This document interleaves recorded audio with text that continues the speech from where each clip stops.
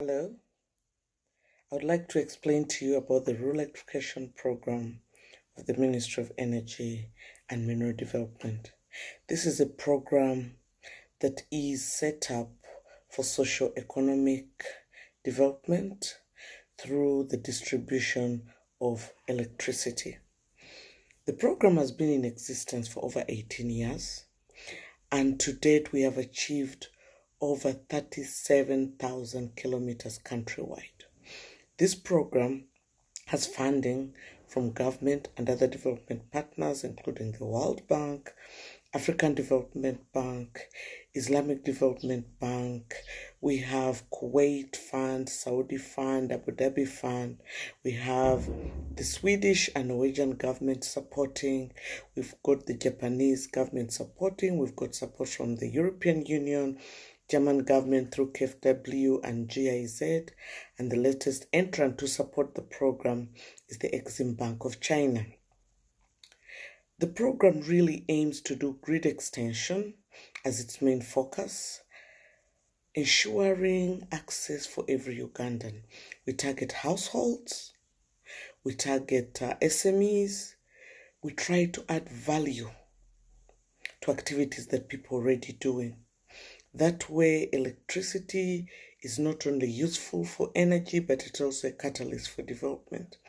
Through this program, we've been able to achieve a lot. Apart from the kilometers, we've been able to serve industries, but also attract investment in the electricity subsector. Because of the program, we've got so many pole plants coming up, both wooden and concrete in the country. We've got transformer factories coming up as a result. We've got people producing cables and other accessories for electricity. Livelihood has generally improved. We have contractors and subcontractors that we give work, and they've employed so many people, both women and men. These consultants and contractors give direct employment to people on ground. They also give employment to electrical engineers. So basically the technical capacity has built, and this experience has enabled these people get contracts even outside Uganda, like Tanzania, Rwanda, and so many places. We've also been able to introduce the electricity connections policy.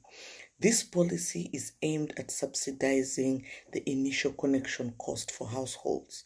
Our aim is to connect over 300,000 households annually. And this will go on and on for the next 10 years until we improve access. The aim really of government is to have universal access for all Ugandans by 2040. So we hope that by continually extending the grid, we shall achieve electricity for all. We also promote corporate social responsibility. We work with communities and add value through our many different activities. We do community sensitization on productive uses of energy, energy efficiency. We promote and conserve the environment through tree planting. We also ensure that aspects of gender are promoted. Many times there are concerns about where is the gender in infrastructure like electricity. But women are known to be the biggest energy users, so we ensure the message gets to them. They're encouraged to wear their houses. They're also encouraged to use safer energy. For solo women in Uganda, especially rural Uganda, where the program focused, mostly used firewood, charcoal, and this is not always healthy. So we're trying to promote clean energy by encouraging people to use this source of energy. We also promote other alternative sources like the solar energy, and we do have a department that particularly focuses on solar energy. Along the way, people always wonder, how do I apply for electricity? How do I get extension? How do I get connected? We work with service providers. These utility companies have connection rates. We have other 6 sector partners that we work with, and we are going to talk about this in many various video clips that are coming along, where we'll talk about productive uses of energy, energy efficiency, procedures for connection, if you have any grievances, how we can work with each other to promote this, and so on and so forth. The best way to engage with us is send us messages on Facebook, on YouTube, on WhatsApp, whichever is accessible. You can also call us, email us.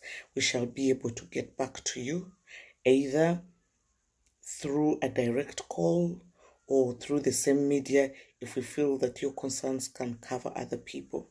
One thing that I would like to point out is that if you want to get connected, please don't hesitate to write to us. Write to the Rural Electrification Program of the Ministry of Energy and Mineral Development requesting for extension of power to your area. Don't forget to indicate the village you're at, the parish, the sub-county, and the district. Remember that some areas have similar names, and we don't always come from all these places. So a contact person would be useful so that when we set the surveyors, they can find you and we can serve you better for God and my country. My name is Patricia Litho. I am Head of Communications and Community Affairs for the program. Thank you.